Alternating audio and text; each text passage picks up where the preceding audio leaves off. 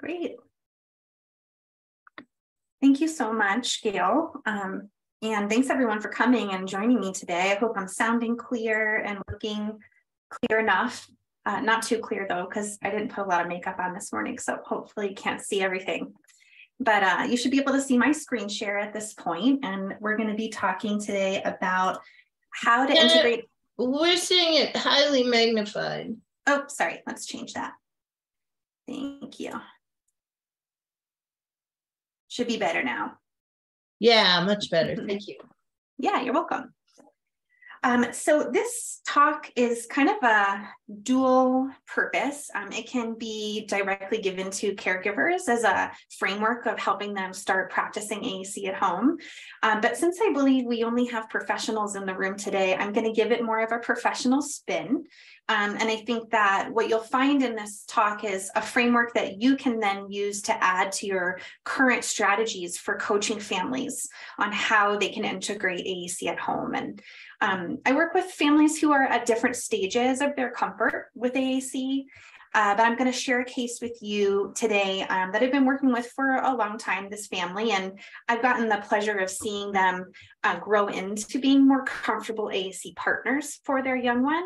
And so I'm hoping that some of what I discuss with you and share, if we have time through video, can help you see not just the learner's progress.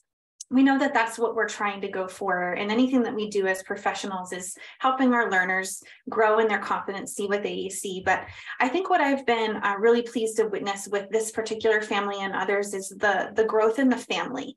And I firmly believe that if we take an approach that helps us really support families and really harnessing their strengths as partners, because they have so many of them that they're not aware of many of the time when they come to us, that we can give them the tools they need to fish rather than just the fish themselves, right? So when we're absent and we can't be there with these families, if we focus on fostering these skills and helping them recognize growth in themselves, I believe it has a longer lasting impact on the journey for the AAC user as well. You can learn a little bit more about me here on my slide. I'm not going to go into details. I do have relationships with everything on this slide here, including my role as an employee of Goalie. However, I'm not going to be talking about anything on this slide today as far as my relationships with these organizations, with the exception of Accessible, which is here on the top left-hand side. And that is the nonprofit organization where you'll see a lot of the resources in today's slide are linked to that website. If you have any questions for me about today's presentation that we don't get a chance to get to, please don't hesitate to reach out to me via email. I'm on social, and I really love having conversations about this topic. I'm kind of an AAC geek, and I love talking about it with anybody and everybody who will listen. So this is the little guy on my mind today as I'm chatting with you all. I'm curious, I had posted a question before we got started about whether or not there were certain questions in your mind today, or maybe clients in mind, families in mind, that you're hoping to get some nuggets of information to help you coach and guide these families. So as you listen to the talk this morning, if you have questions that are popping up, please go ahead and put them in the chat. We will have a reserved time at the end for questions, but I really love to address them as they come up as well. And if you have priorities for your own learning, also put those in the chat, because then we'll make sure we focus in heavily on those pieces more than others. But let me give you a little snapshot of this little guy. So his family has given me permission to use his image and also his first name. And so this is Owen. And Owen and his family have been working with me for about, I want to say 2.5 years. We started a relationship together when COVID started. And Owen's family was really looking for someone to help them understand how to do more for Owen, because during COVID, we all needed to do things at home, right? And more importantly for Owen, his family was having a really hard time finding an educational program that was well matched to his needs. And so they were really eager to bolster what he was getting by becoming a little bit stronger at helping him communicate at home. So when I met Owen, his main strategy for communicating was screaming. And he had lots of different screams. He had a really wonderful way of varying his pitch. The challenge with it was, first and foremost, his family was quite stressed at all the screaming, right? Because that's kind of hard. But also it was not a conventional way for him to express himself, obviously. And so there wasn't a lot of clarity for them. So although they really wanted their best to acknowledge his communication through his screaming, they didn't know what it meant because it was kind of like the word for everything was a scream. And so keep that in mind. I don't know if you have children that you've worked with that are like this, that are very vocal, and maybe even seem very intense and aggressive in their vocalizations. And even when they're not particularly upset or uncomfortable, it's just kind of like they don't have a lot of control over their voice. And I'd love for you to keep him in your minds as that starting point. And when we see him at the end of the video, I'd love to see what you think about changes in his communication style. And I think what's most important with Owen's journey is you're going to notice as we talk about him through the slides, this isn't all about Owen using AAC picture-based all the time. He actually uses a huge multimodal AAC system that isn't just his picture-based system. It involves gestures, facial expressions, modulated vocalization, yes and no signals. He's got a really rich way of communicating. And I'd say in a big circle, about this much is picture-based right now. The rest of it is other forms of AAC. And so you'll see as we talk through modeling and supporting learning at home, that we've coached this family to really focus on these strategies as well. We're not making it all about the pictures all the time because we want to get from screaming to more conventional, robust, clear ways of communicating that also include pictures. So I'm going to talk about Owen as we go through each of the slides today. And we're going to start off just like cutting to the chase. Our focus of AAC training at home for families is to help them speak AAC so that they can teach AAC. And so today's talk is all about modeling, but I'm going to get a little deeper into how do we help families understand what does modeling actually look like? They know they're supposed to do it. Many of them know that they're supposed to do it, but really thinking about how it's supposed to look, especially for children who are a little bit earlier in their developmental stage, can be challenging for families to wrap their mind around. We're not going to watch that video. We're going to watch another one later, but here's a framework that I used with Owen's family and with others that I support in the coaching relationship, as far as helping them break this down into a task, stepwise task that they can kind of wrap their heads around and feel like they're growing in over time.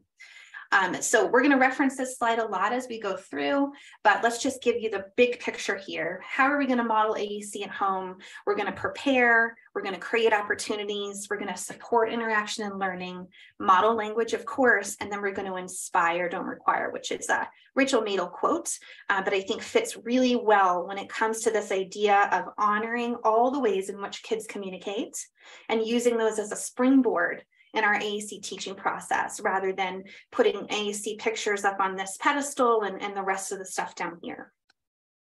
So we'll go into each one of these in detail together as we talk through Owen.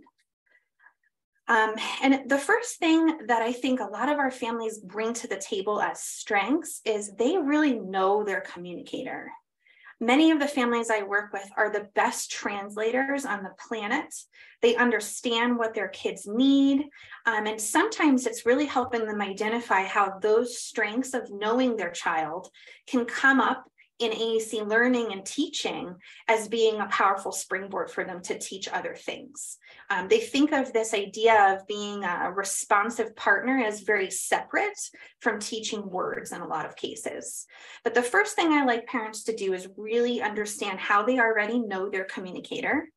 And if there are gaps in that skill, I want to help them understand how to get to know their communicator even better and how to help other people in the family get to know the communicator better.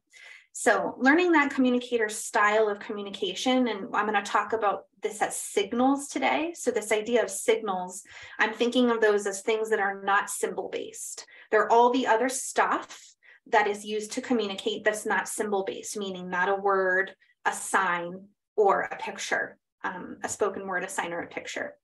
So we want to discover what is this child already doing to communicate. This is particularly important for families that come to you and they tell you that their child is not communicating. And we probably know for 99.9999999% of the cases, that's just not true. But it is hard sometimes to understand what the child might be communicating and how. And so we might take this first step and we might spend months here with some families, just really helping them observe and be patient and listen and really assume that the child is being intentional so that they can start building a dictionary of sorts of all of these signals that the child is using. I don't know if anybody in the room has ever used a communication dictionary before. I'm going to pop my chat open, take a breath and see if anybody's got ideas. Nonverbal autistic daughter, and I'm very familiar with the screaming, the Chandra. You know, it's a blessing to hear that sound, but also really challenging for families. Has anybody used a communication dictionary or a signal inventory before? Why don't you tell us a little bit about it? It's not a term I'm familiar with. Sure. So for children who are using mostly these signals that are not symbolic, this can be a really helpful way to put on paper the ways in which the child is already communicating. I don't have a slide in the short presentation today, but if you go to the website, which I have a slide for at the end, you'll see we have some resources on how to create one. It's basically a spreadsheet. You can do it in a lot of different ways. And the hope is that you'll capture the signal, what the child is doing. You'll capture what the context is for that signal. So when does this happen? Maybe it's during a mealtime or playtime context. And then you'll capture, what do we think this means? So as partners, when this child does this during this context, what do we believe it means? And then the fourth column and final column is, what are we going to do in response? And so in this early part of learning your communicator, the response for families may just be, we're going to honor these signals as intentional, valid forms of communication, and we're going to respond naturally to them. And we're going to talk about that in more detail in a moment. But as you build confidence in families, you may add to the response column. You might say, okay, in this context, when Owen does this, and we think it means this, with fair certainty, we think it means this, you're going to respond naturally, and you're going to model some words on AAC that relate to the message. So we can build up that response to be a teaching response while also honoring that signal as truth. Like this, you communicated with me using that signal. I understand, and now I'm going to enhance your message by showing you the pictures and the words that go along with it. So helping families at this stage create a communication dictionary, if their child is rather unconventional in the ways they communicate, can be a really powerful place to help them see their strengths, help them learn more about the things that you notice in this child's communication that could be good potential signals to build on, and also share with everybody else in the team and in the family that may be a little less versed in understanding this communicator's ways of signaling things so that they can be consistently responsive as well.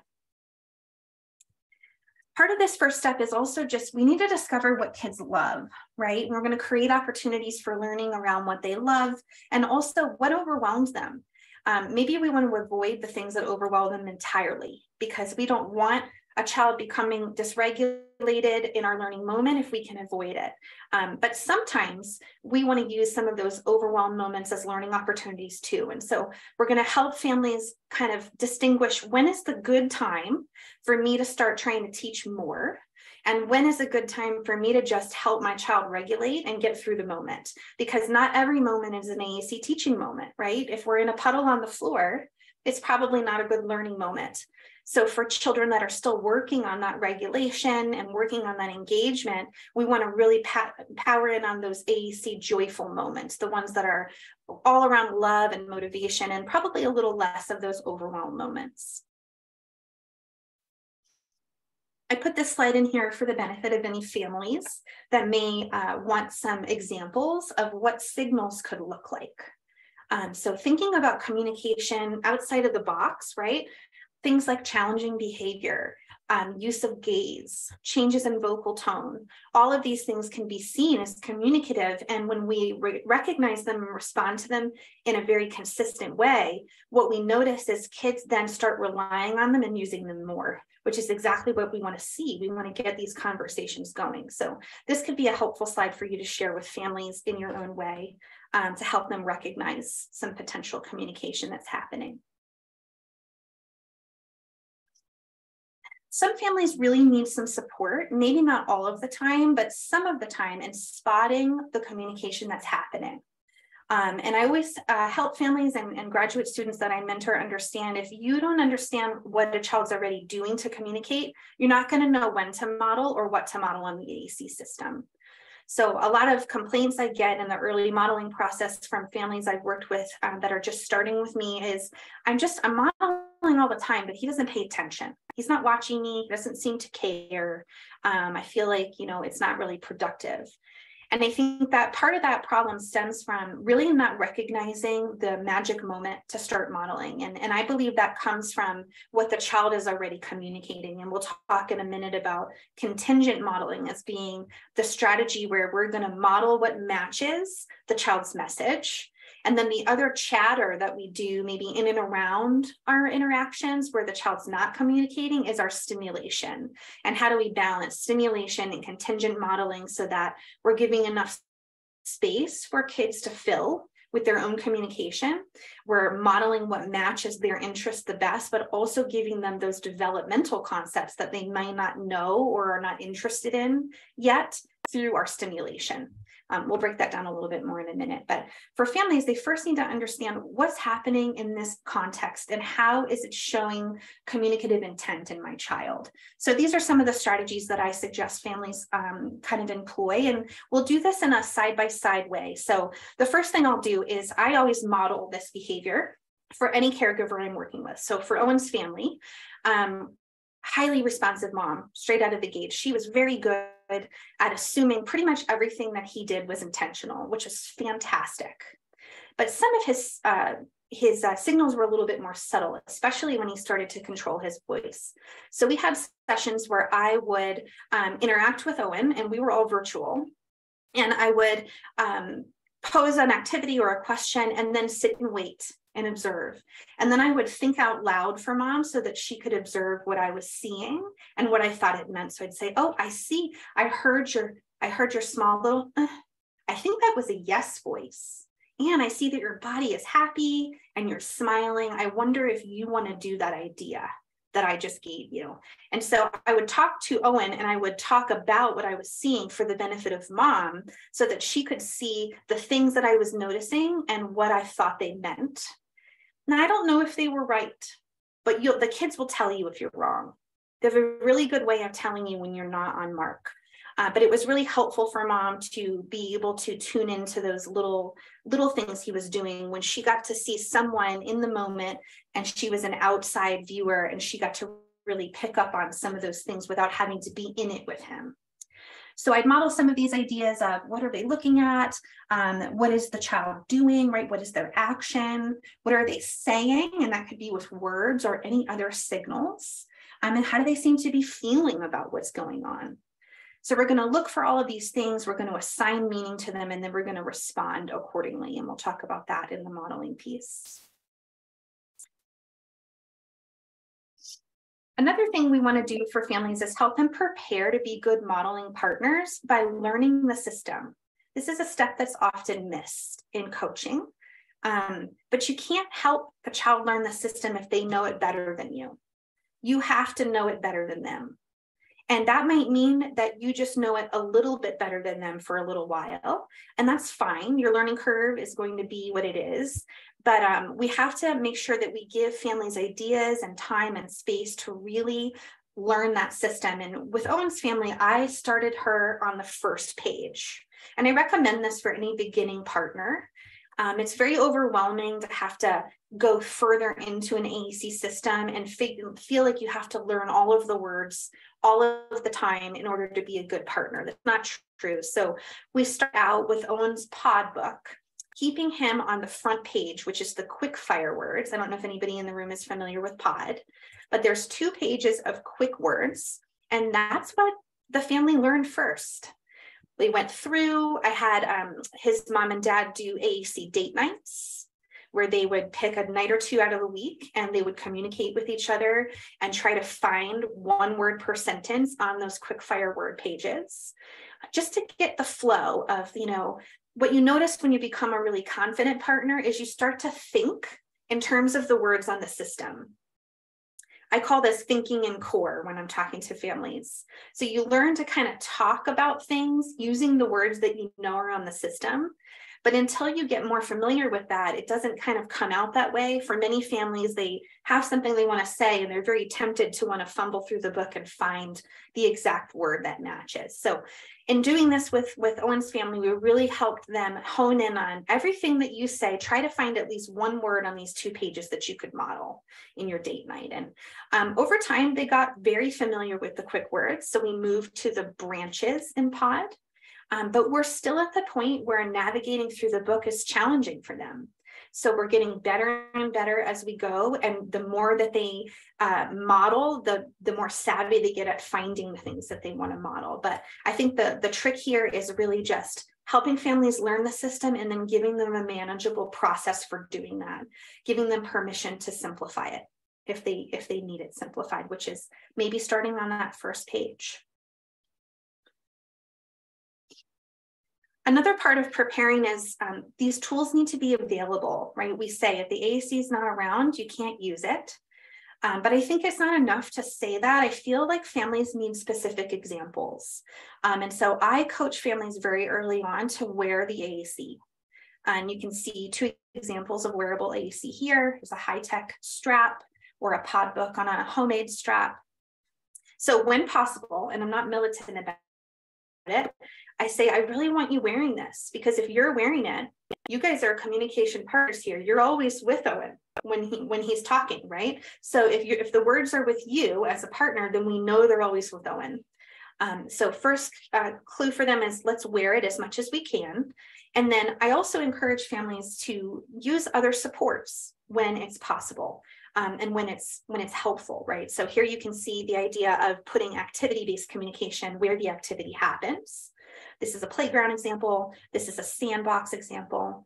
So this is still hitting on that idea of giving families permission to use other things other than the child's AAC system when it makes the difference between modeling or not modeling. And that might mean that they're light tech supports. It might mean that they're core boards that are more generic than their specialized or individualized system.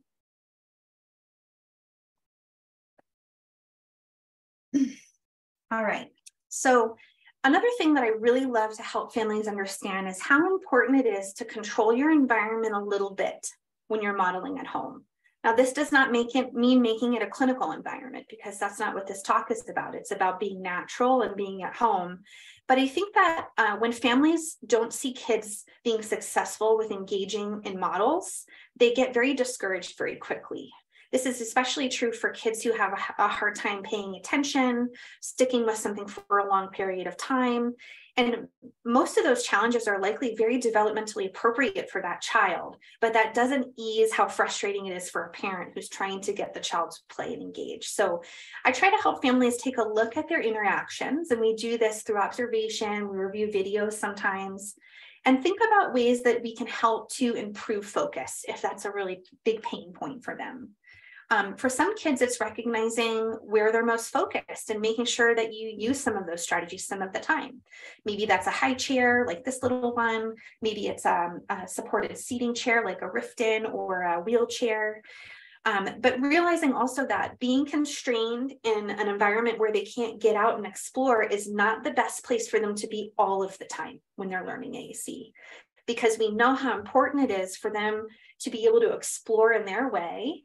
And to kind of guide you to what they want to talk about. So in addition to limiting distractions and improving focus strategies, I encourage families to, of course, play on the floor. And that's going to look different for kids with different bodies. Some of our kids can't play as successfully on the floor, so they need different positions. And we talk through that with the team. Maybe AAC is not going to be well attended to if a child's trying to control their body on the floor and they're not a strong independent sitter yet. So then we have to figure out, okay, well then what are we focusing on language-wise when this child is rolling around on the floor? It's probably not picture-based AAC, but it might be these other signals that we want to embrace and help them learn. I also encourage families to join where the child is, and you all know this, following the child's lead, but Sometimes families don't really know what that looks like. So we're going to talk in a minute about what it actually looks like. And then whatever you are doing together as a family, I always encourage them to be in a position for success. A lot of families don't really notice how their child interacts differently when they're next to them versus in front of them, or behind them versus in front of them. And so as I'm observing and trying to figure out ways to increase focus and engagement around play and AAC, I might coach families to think about their positioning and how that is supporting or taking away from the interaction. So this is a good example of two problems. Anybody notice what might be wrong in positioning on the left-hand side here?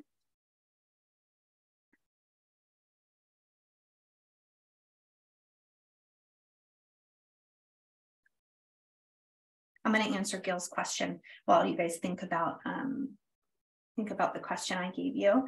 So Gil asked, are you teaching Owen the same pages as the family, or is he learning other pages too in relation to using the first two pages?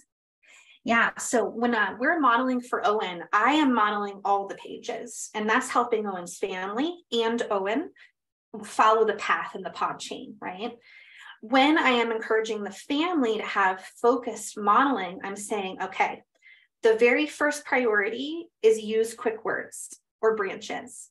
But if you feel froggy and Owen is ready, go deeper. Take advantage of a moment where he's engaged. There's no like right or wrong here, but no pressure on the other pages. Your job as a family and your learning is the first two pages. Thank you. Yeah, you're welcome. Difficult to see the child's communication when behind them. Absolutely. Child is not facing the parents. You got it. So this is a really common book reading posture. Let's put the kid in our lap. However, it's not a great language learning posture to have a child in your lap. It may help their body and it might help them feel cozy and secure. But if I'm using book reading to model AAC or to model facial expression or other signals, this position is not great. What about this one on the right-hand side? What looks wrong there? Overstimulation station, that's right. So our families don't have to have, sterile home environments. There's a lot of stuff that comes with life. But if I'm in a home with a family where I see a child is one of those children who really loves to bounce from one toy to the other, I might coach them on how to engineer the environment to help that child sustain their focus a little bit better. And this is common therapy stuff, right? We take this for granted, but not a lot of parents realize how the environment impacts their children until they have a moment to see it with someone else kind of guiding them. So once we've gotten all that preparation done, and just a kind of a caveat on Owen's case, Owen is in a wheelchair most of the time, which has been a huge game changer for him because all of a sudden he can move around, and he can move around in a way that his body is controlled. So he can move around and he can think about other things other than just moving his body all the time. So as he's been able to move around in his wheelchair, we've noticed better positioning for him to learn a lot of the communication signals that he's using, including a nod of the head and a shake of the head. And also he has like this whole world he can explore now. And so his family can follow his lead. They don't have to bring everything to him. They can really join him and communicate where he's going so that there's just more richness there. Because if you have to engineer every experience, it becomes a little bit trickier to have robust language. So that's kind of a segue into this idea of routines. Families know what routines are. I don't think that they know as much about how to use them for teaching moments. And so I've got a little cheat sheet here on, first of all, how do we help families identify routines that are good language learning moments? And I think, as you can see, it's kind of a simple cheat sheet. If it's not fun and the child doesn't want to do it, find another routine. That's the big takeaway from this slide. Toileting, probably not a great place to learn language in this early stage, right? If they don't like it and it's not fun, move away from it and go to something that is. But I also love to help families understand other aspects of routines that make them valuable teaching moments. And you can see a few here on the slide. First and foremost, a routine has something for both people to do. This isn't just the family acting on the child. It isn't just the child playing and you watching. A routine has a role for everybody to play. And I highly recommend, if you are working with kids and families who are at the stage of trying to find things to do so that they can find things to talk about, all of the Hannon materials available on Hannon's website are huge help here. Hannon is all about routines, which ones are great for different kids at different stages. And I put a couple books here that they have as well. So in those play and predictable routines that we've identified as strengths in teaching, we really want to keep our sessions pretty short. So with Owen's family, I asked them to pick a few of the most obvious routines that were joyful to him to start out. And they were only modeling during those routines for several months. And then as his mother got a little bit more comfortable, she found that there was more opportunity to work modeling in his pod into other routines throughout their day. And for that, she was using a more of a stimulation approach, but the contingent modeling, meaning modeling what Owen was saying using pictures, that happened still within those first two routines for quite some time. And with Owen, it was challenging for him because he's not a kid who has very strong play skills. I'm sure that you all know a few children like this. And when children are hard to play with, it tends to be difficult to find times where you could then model language for them that's not around them asking for things, right? Like foods or toys. So we spent a lot of time trying to figure out what are the things that bring Owen the biggest glimmer in his eye, that make him chuckle and giggle the most. Usually it's being silly, fart sounds are involved, monster sounds are involved. So we just insert a lot of fart sounds and monster sounds into a lot of things that we do where they wouldn't otherwise be. Another thing that we see with Owen is he loves music. So in the video that I'll show you, if we have time, you'll see that I'm actually singing a lot of the words to trigger memory and meaning for him. So we were working on core words with his two first pages, and we were doing kind of like these fixed lessons around the words, and we'd find Daniel Tiger songs for every single word that we were targeting. So when I'd scan through the words and when Mom would scan through them, she'd get to one and she'd say, should we sing about thank you for everything you do? So she'd sing a little bit of the song to emphasize the word so that he could understand and use experiences with that song to tell us whether or not he wanted to sing about that word.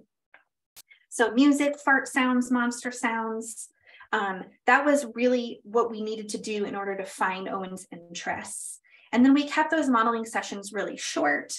And anytime that a child's showing us that they need a break or they don't want to do this anymore, we stop. We don't persist. 5 and 10 minutes a couple times a day is really powerful when it comes to modeling. So in addition to following that child's lead from a standpoint of, are they interested and engaged in learning with me today? We also want to figure out, okay, what is it that we should be talking about? How do I use the child's lead to help me understand that? We already talked about being face-to-face as being a super important strategy, but a lot of us need some help learning how to be playful, including parents. We always want to kind of be in the teacher role, but how do I be a play partner? And part of the AAC modeling magic is that I do what the child's doing. If they're giggling at something that's not on my agenda, we take a moment and we go down that path for a little while because that's what they're leading us to. That is what's meaningful. And that's therefore what we need to be modeling on our AAC. So following their lead means doing what they're doing, keep going as long as they want with those fart sounds, and figure out how to work your words in to the fart sounds. Maybe it's a comment. Maybe it's a question. What kind of fart sound do you like better, Mom? There's a lot of ways you can use different communication functions around something as simple as a fart sound. Another thing that Owen really loves is he loves to mouth. And he's a kid whose brain is telling him to mouth things. So we roll with it. We talk about, what do we do with this toy? And when he puts it in his mouth, it's a great one to put in your mouth. He also loves to spin. So we talk about the spinning. So we're just in his world and we're talking about words that are meaningful to what he's enjoying rather than shifting the play to what we think we need to be talking about as adult partners.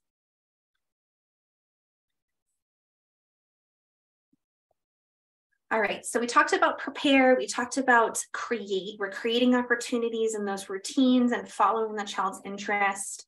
Sometimes we need to adapt things for kids, which goes beyond what we can talk about in this talk at length, especially when it comes to adapting for physical and visual needs. But this is a huge point for parents to understand and for us to support in teaming with them. If a child can't access their world because they have a visual or a physical impairment, there's going to be very little that they can talk about with you. So it needs to be in parallel, that we help children and families adapt their world to give that child more ability to explore and learn. It's not that we need to wait for them to get better at those things before we can talk about language. It's that we need to be thinking about, okay, we want to talk about, new words related to this activity, but if he is not an active participant in that activity, he's not going to have as much meaning from my words. So how do I then adapt the materials, his positioning, etc., in order for him to be more of an active learner? Another way of the adaptation that I really love parents to focus on more so in their own way and rather than in a teaming way is make yourself more interesting. You should be adding to the fun. That means you need to use your voice, your body language, your facial expressions. You need to really make that child's eye glimmer and keep going with that when you see them kind of latching on to it. They call this in the DIR model, therapeutic use of self, if anybody's familiar with it. And you'll see a lot of it in our video that we'll share in just a minute here. Another way that you offer support is we have to presume competence and intention in all of our communicators. And we need to help families do this too. I don't know if you have experienced this, but I have encountered many families who, through various interactions with professionals and medical staff, have really been fed a story that their child doesn't have a lot of potential. And it hasn't been said to them in that way, but it's been said to them in an indirect way that's led to them feeling that way. And it's really difficult to believe that your child can do more when everyone around you seems to be telling you otherwise. So we just spend a lot of time really helping families validate their own belief here. My child is a communicator. They are a learner. They learn differently, and it's up to me to figure out how to help them learn. But they are a learner, and when we move from that standpoint, conversations change with children. When I converse with you as though everything that you are doing is intentional, all of a sudden there's more communication turns happening. There's less questioning and testing, and it's kind of a beautiful shift that happens in the dialogue. And you're going to see that with Owen's mom when we see him together. All right, so another way of supporting, and we've got prepare, we created opportunities, we're ready to model. We want to know what to model. And I think the main takeaway here that I love to give families is we're going to model the thing that matches what your child's already communicating. So if they're going, what are we modeling? Give me a couple core words that go with,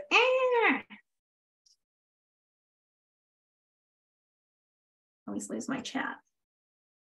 Stop, no, yeah, all done. Different, right? Don't. No more. So you can see, you can go from the single word to the phrase level.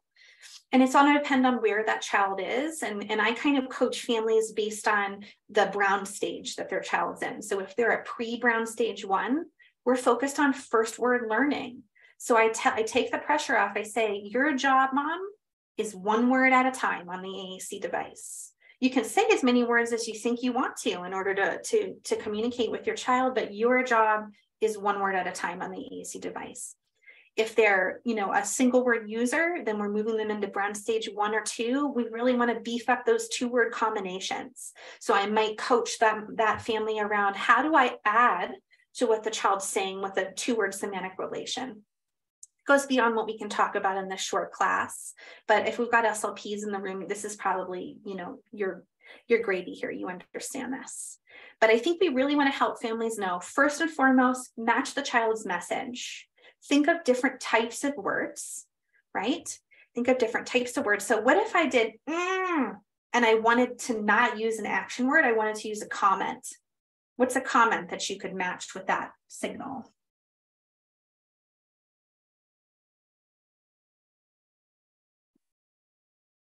I don't like it. Absolutely.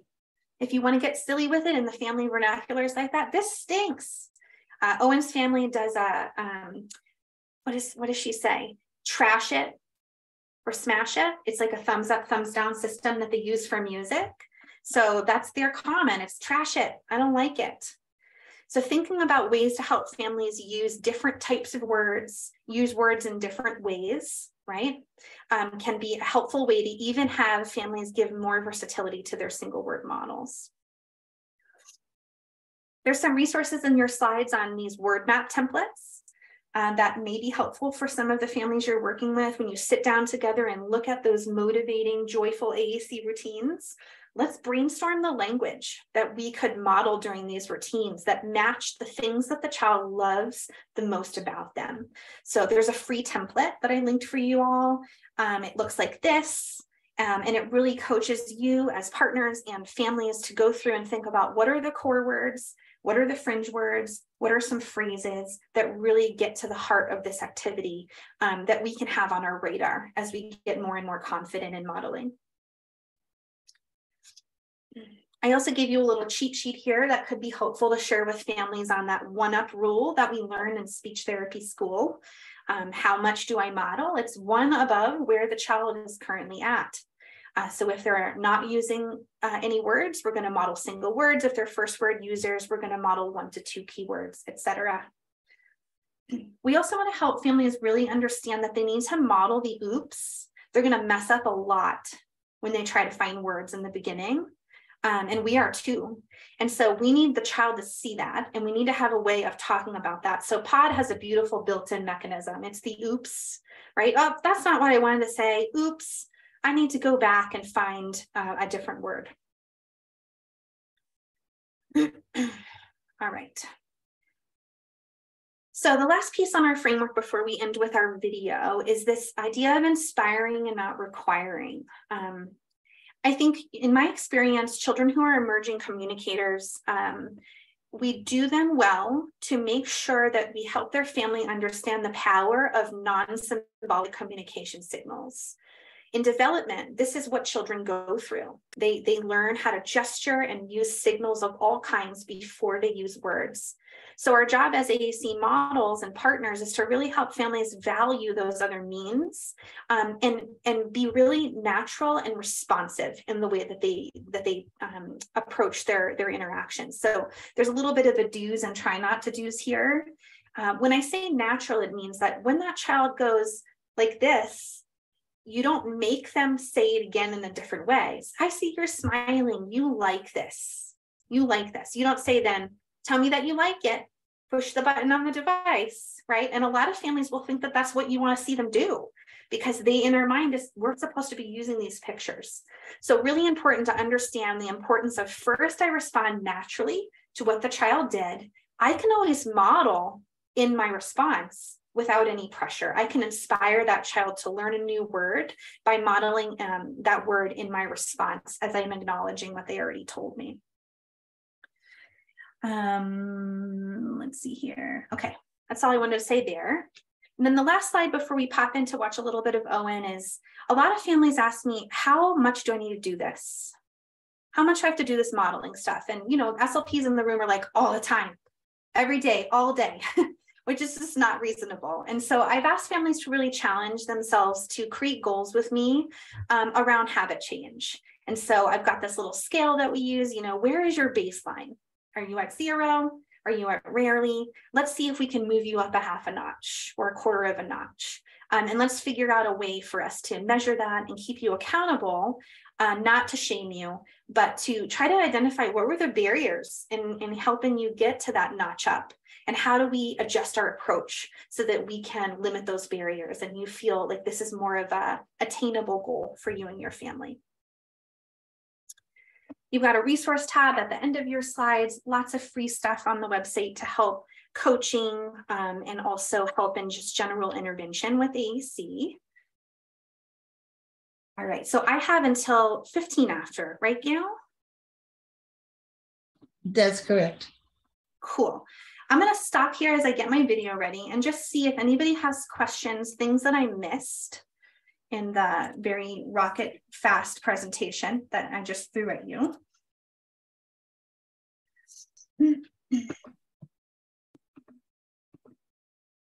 You know, one of the things that that I wanted to say was, you have some lovely ways of talking to families about using AAC. Like, one of the things I wrote down a lot of quotes today, but one of the things I wrote down was make yourself more interesting. I love that as a goal for not only families, but also for classroom staff. So thank you for the way you approach this topic. Yeah, I know that the classroom staff probably feels this pressure. I have the luxury of not working in an environment that requires me to follow academic benchmarks. And for families, I think that our culture really tells them that if the child's not working on something very obvious, then they're not learning. And so for a lot of families, I think that they really need to know that it's okay to just play, to be silly, to go off task, to do something that seems completely ridiculous and unimportant.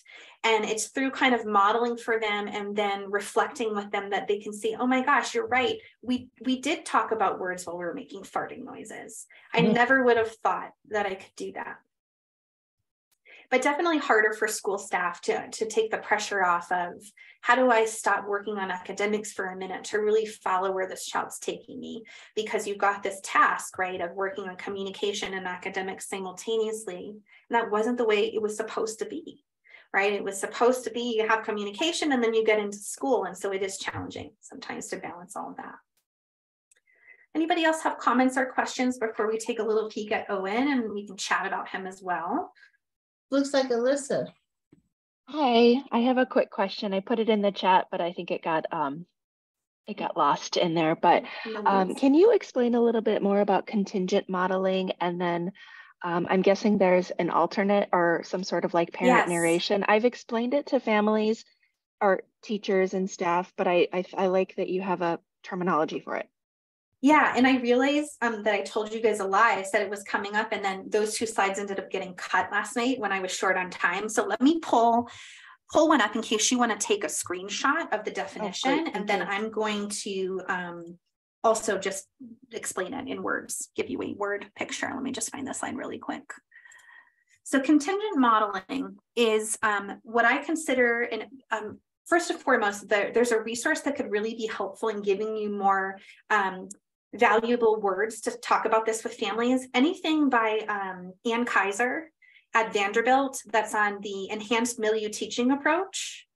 Enhanced milieu teaching is not meant for children who use AAC necessarily out of the research box, but I find those strategies incredibly helpful when I'm thinking about, how do I talk about this with families? What does contingent modeling mean to them? So let me open this slide really quick so you can take a picture. But I consider contingent modeling to be what do we do when the child's already communicating? So when they are already communicating something to us using a signal or a word, our shift then becomes to contingently modeling. And that definition, right, is I model contingent upon what you're already telling me. So I match your signal rather, by giving you one or more words that are related to that message. Now, within contingent modeling, we can also use language expansion, right? Which is a common technique for SLPs working with late talkers. So I can, if Owen goes, I can say, oh, no, right? That's a contingent model. You want, this is an expansion, me to stop. That's also an expansion. So contingent modeling, and then I expanded on Owen's idea of no. In contrast, if I have it, no, it's a hidden slide. Language stimulation, modeling for, and this is the difference between aided language modeling and aided language stimulation in some of the research. Stimulation is going to come about when the child's not communicating. So they may be engaged and interacting with you, but not communicating with their own signals in that given moment. And so you can shift to stimulation mode. I don't think I can find the slide, but I'll just give you a word picture. And so that's just like language stimulation in this traditional speech and language sense. I'm going to pay attention to the child's focus. What are they looking at, doing, interested in, feeling? But I'm going to give a word picture around it. I'm going to be the narrator, parallel talk, right? Self-talk, parallel talk with AAC. Does that help? Yes. Can I ask one more follow-up question about it? Of course. Okay, so this is just a very recent some feedback that I got from an SLP who is using, like, implementing a core modeling, universal core strategy in the preschool classrooms that she works with. And she realized that she gave this really great presentation about modeling and universal core and attributing meaning. But what she's observing is the paraprofessionals primarily using stimulation. So they're modeling all day throughout. They're using the boards, they're pointing to pictures, but what they're doing is modeling what, like, they want to say. So saying things like, oh, you know, it looks like you're still hungry, but we're all done, or using it more for behavior, like, oh, you need to stop, you know, stop, we're all done. And so they're not, that using that terminology, that contingent, I think will be really helpful for her to talk to the staff about. Do you have any recommendations on how to balance those two? Like, should we only primarily be focusing on contingent modeling anytime they're showing us signals, or is there a space in there also for what they're currently doing, stimulation? Yeah, so in my experience, when focused stimulation becomes the priority, it's usually because they are perhaps not as familiar with the learner as they need to be. So there are communication signals that are happening and not being noticed. Would you say that that fits some of the students in question with these paras? Yeah.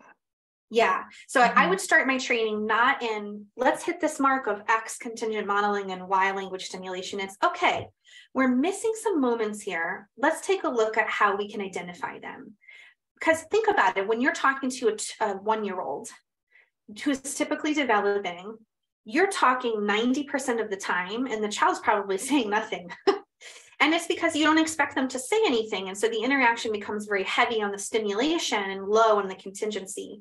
So I think that helping them recognize what the child's already saying, then you can say, okay, we're going to have a goal during this activity to stimulate and wait until an initiation happens. Now that initiation might be the child changes activity.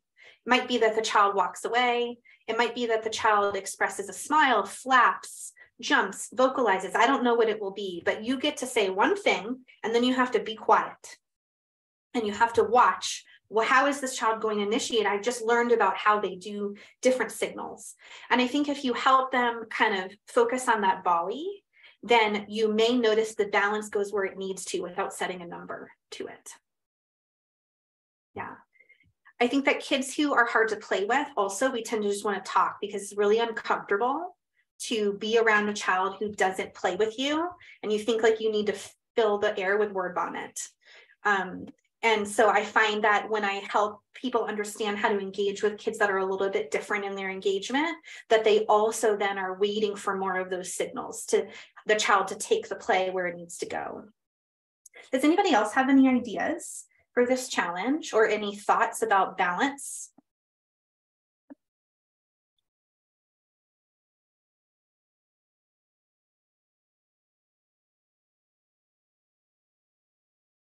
All right. Well, I'm going to let you meet Owen.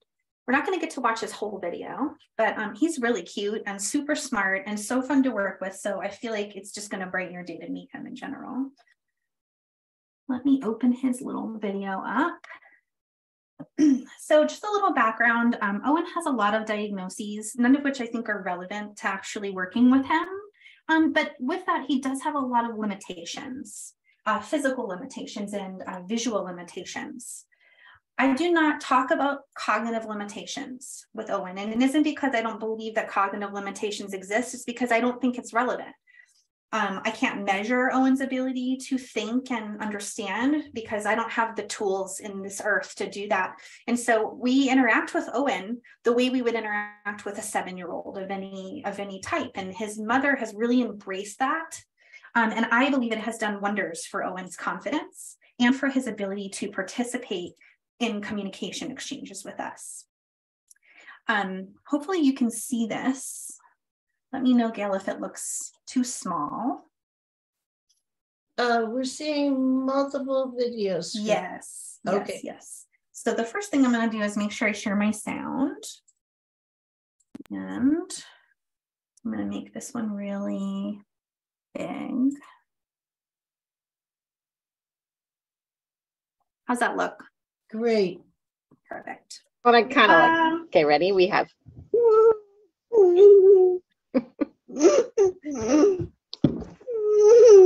It's funny. It's very funny. So I want to set this clip up a little bit.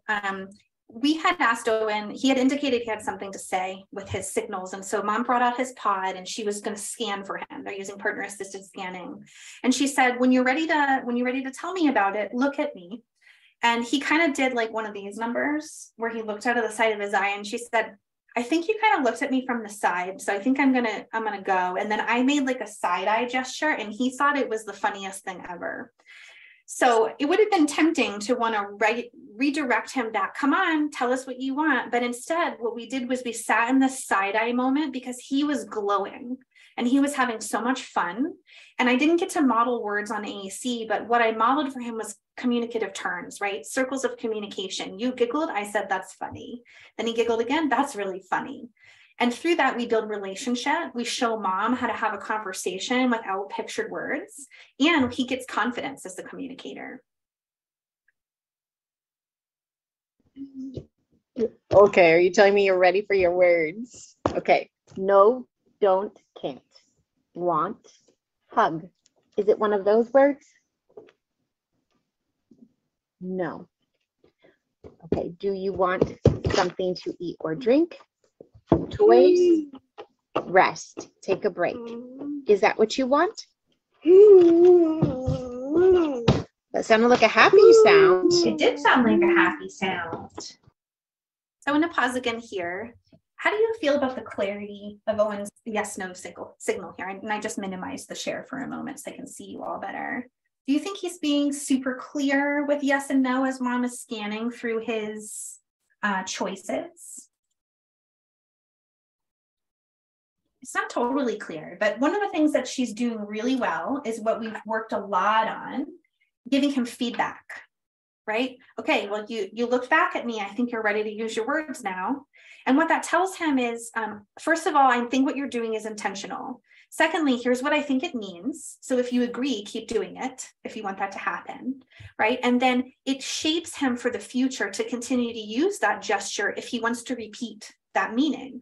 So kids don't always have great awareness of what they're doing and what it means to you. So giving a little bit of feedback can really go a long way, even if she's not sure. And so here she's looking for a yes, but he's not giving it to her right now. He's going, nah, and she's like, that sounds like your happy voice. I think that might be what you mean. And so she's going to follow that path and see if she's right. I think I have maybe one more minute to show you another clip. Let me go down here. Looks like we have 4 minutes. I have 4 more minutes to show you another clip. Look at that. If it doesn't take me 4 minutes to get the clip up, then we'll be good to go. We do have a good comment in here from Kelly as well. Gail, oh, great. Yeah, Kelly says that she's got construction going on in her house. So, but she said, in relationship to the question about the staff modeling, I use the strategy of being an accomplice from Gail Porter when I see staff who are using the students' AC system to talk at them, giving them the idea that they're that they are there to be an accomplice to the child and what he or she can say. I also emphasize to them that children often stop using their AAC system when somebody's always giving them directions with their own voice. And that's being disciplined with their own voice is just a weird thing to do. So that was a comment from Kelly, but show us your video. Thank you, Kelly. Yeah. All right, so here we go. So this is a continuation of that moment that we just shared with Owen. And the gap that you don't see is Mom finally went down the pragmatic branch of I want, because she landed on his signal. And they landed on I want a toy. Gave a nice yes for I want a toy. Can you see that, Gail? Yeah, it's good. Perfect. Okay. So we're going to see a little bit of that moment follow through. All right, I'll wait here. I'm going to wait. Turn the page. I am going to wait so that you can get something to play. Because you said more to say, I want toys. Go get them. They're all behind you. Yeah, look, you're all back there. Good job. Okay, here, I'll help We you can get do on our the table. choice time. There they are. Do you see one of the toys you want to show Tanna? Do you want me to come with you? Am I the toy? What? Want to go together? Yeah, okay, let's go together. Thank you for telling me. Okay, toys are over here. We have, are you gonna come with me? Come on, come on. Spinning toy. And our big slinky. Whoa! Oh, is this the toy you want? Yeah, okay. I'll help you take it back. Good job holding on to it.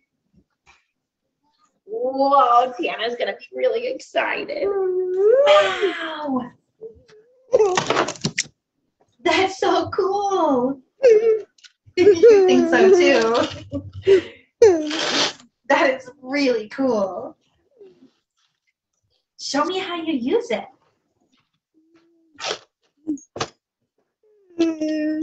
You can put it in your mouth.